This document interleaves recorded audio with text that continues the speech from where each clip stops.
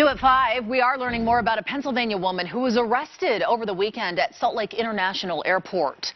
Police say she kicked a police officer, and she made such a scene that Delta Airlines employees, they had to take everyone off of her flight. Fox 13 News investigative reporter Adam Herbetz is live at the airport this evening with the video you will only see here. Adam. Well, Kelly, police say they're still not exactly sure why this woman, Jacqueline Fleury, was so upset. But in the video you're about to see, she is screaming at officers. She says she thought she was going to get an aisle seat, and she used the N-word twice.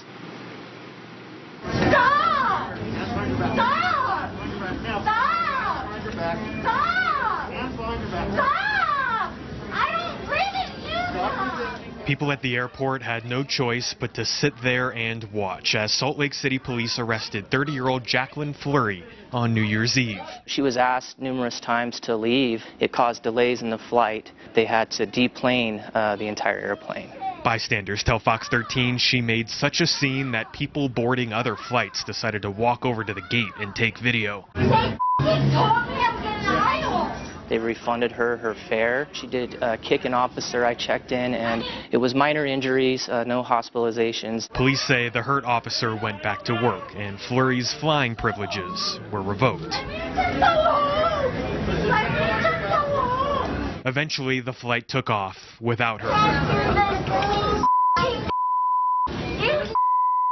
Fleury was booked and allowed to be released so long as she appears in court when required. But police say the real victims are the other passengers who have already had to deal with enough drama traveling around the holidays. These are people who might be headed out for that Christmas vacation that they surprise their family with, or a business matter that they're trying to get to, or maybe even an important or tragic event with a loved one. And so this can really boil over and cause other problems.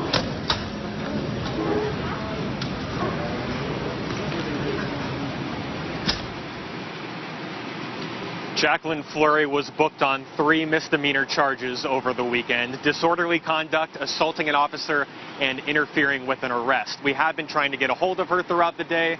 So far, we have not been successful. We're live at the airport tonight. Adam Herbetz, Fox 13 News, Utah.